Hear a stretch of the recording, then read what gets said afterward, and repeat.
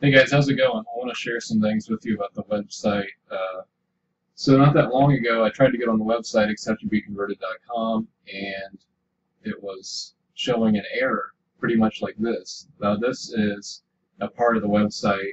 Uh, I purchased a URL a while back called kjvprayer.com, and so if you go there, this is what it takes you to, this page. It's not up anymore. And so basically the whole website was down except for the forum. And so I was wondering what in the world was going on. So I had to talk to HostGator, they're who I do my website through, and I talked to them. And they couldn't figure things out. Well, I was using an app or whatever that they provided called Weebly that had a website editor, and so it came with a free Weebly editor, but it was very limited. And then I paid like $10 a month for like the pro version, and it allowed all the features and everything. So that's what I used. It made building the website really easy. I spent years on it. I mean, like the past 3 years, basically, I've been working on the website, learning the codes and trying to get the menu the way that I wanted it to. And it really wasn't that great still. I mean, for me personally, I liked how it was because it was easy for me to use it. But for somebody new to the website, it's probably hard to understand everything. So it could be a lot more user-friendly, basically. Anyways, HostGator made some changes, and the whole layout changed and everything. And I guess that they no longer offer Weebly as a service.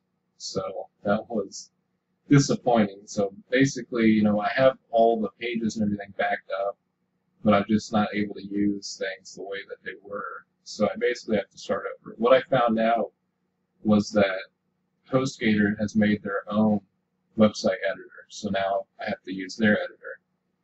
And actually, their editor seems a lot better. So it's kind of like a blessing in disguise. When I first found out that the website was down, I thought it's a pain, and it was depressing a little bit again because, I felt like I'd lost a lot of my work, even though I have the website backed up. But still, for some reason, it wasn't working.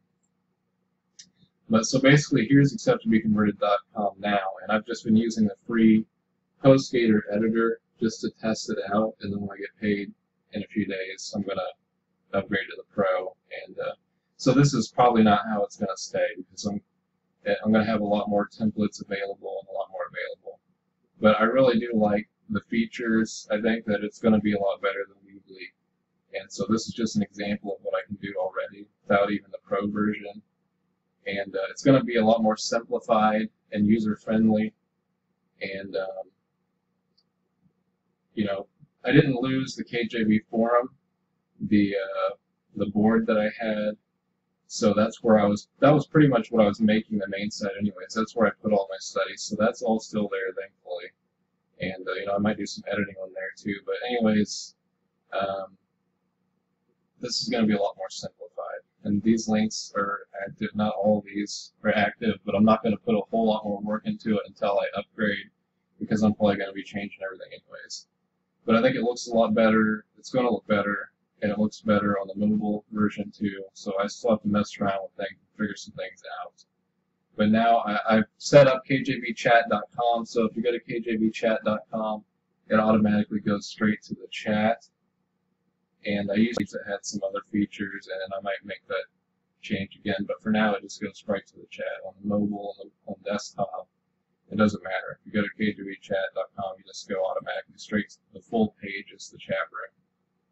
kjvforum.com is still active. I've got my email. I've got the doctrinal statement, which is a part of the KJV forum there. Okay, for some reason this goes to the Twitter, so I have to. That forum link isn't right, but if you go to kjvforum.com, it'll go there. I got the KJV Audio Bible section here. Oops, for some reason it backed me out. Well, here's the website builder. I guess I still had it open, so here's a peek at that. I didn't mean to do this, but I guess this is still up. But here's the website builder now, and so I've got the different elements, and this is just the basic version, but here's buttons and all these different things. And it's basically drag and drop.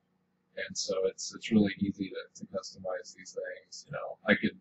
I can change that forum link right now. So I would go to, I'm going to make it to where if you click on this icon, it would take you there. So here's the link. I go to URL kjvforum.com. Looks like it was already set as that, but for some reason, maybe, is there a link here? No. I wonder why it did that. But then I'd go to publish, and that's what makes the website, it puts all those updates on there.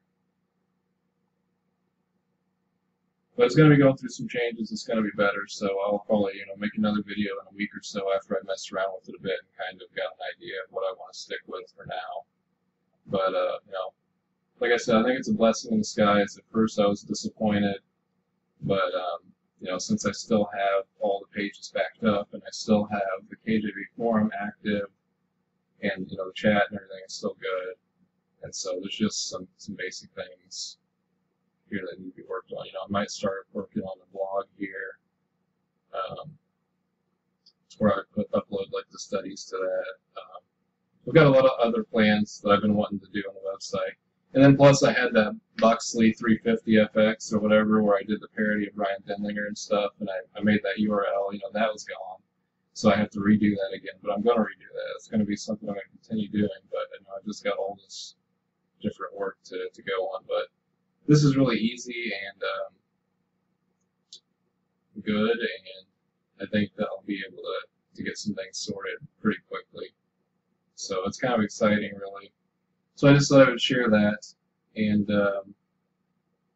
I'm going to leave some links in the About Me, or in the description of some Amazon wish lists that I have, and my PayPal if anybody wants to donate anything.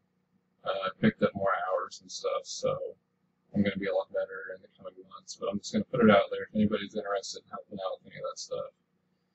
So thanks for watching, guys, and I'll get more videos out shortly. God bless.